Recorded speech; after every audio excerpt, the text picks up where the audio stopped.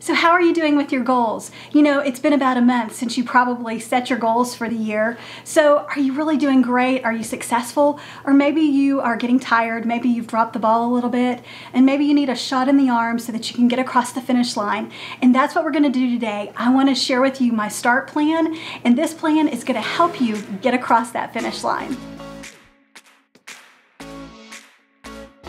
Okay, so let's just review really quick. You can watch the previous videos, and I've listed those below in the description. But the START plan, and I've also got free printables, so be sure to go to my website at harvestinghome.com so that you can get those printables, because you can plan out your goals and you want to be able to get those free printables so that you can begin to plan those things out if you haven't done that already. We want to get you across the finish line. So let's look at the START plan. So the very first thing is set small goals. The second one, which you're going to talk about today, is T, train your mind for the finish line. And then we've got A, access available resources, or acknowledge small victories. R is replace bad habits, and T is today, don't delay. But today we want to talk about that T, which is the first T, train your mind for the finish line. And it's kind of ironic because, you know, we first started this series at the very beginning of January. And, you know, when we always set goals at the beginning of January. We all do that. We want to start the new year off. We set high goals, and we just are ready for a new beginning.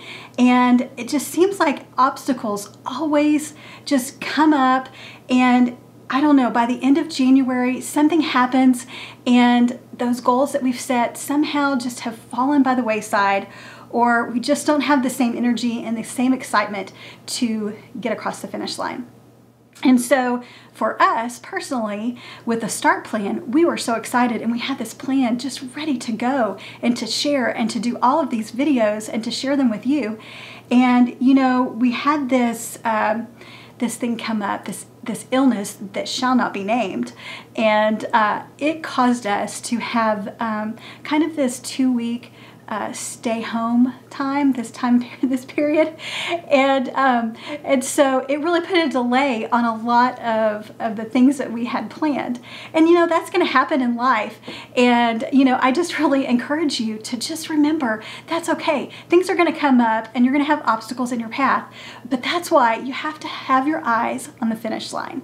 And so all those obstacles that come in your path, if you have your eyes on the finish line and not what's just right before you and those obstacles, then when you're past that, then you just keep running, and you keep running that race, and you're going to get to the finish line. And that also goes back to those setting small goals. So you see, even though we had those obstacles come up, we had already set small goals, and we could accomplish those small goals and move on to the next goal and keep moving on to that next goal until it takes us to the finish line. And so that's why it's so important to set those small goals, because it just keeps getting us closer and closer to the finish line. So when those obstacles come up, because you've set small goals, you just look at the next goal that you want to meet. You don't just throw it all out the window because you've lost 1 month maybe, or 1 week or 2 weeks of frustration, or maybe a sickness, or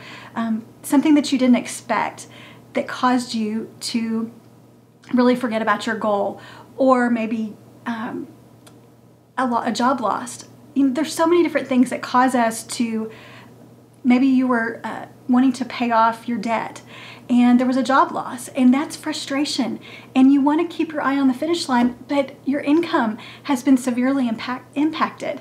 So I would just say, continue to set small goals. Don't give up, and reevaluate. Sometimes we have to reevaluate what the final goal is going to be, and maybe the timeline has to change. Adjust your goals, but don't give up. That's what I want to tell you, is don't give up on your goals. Just reevaluate, adjust your timeline, and continue to set those small goals so that you can get across the finish line. So I want to tell you that I'm here for you. I'm cheering you on, and I know that you can do it.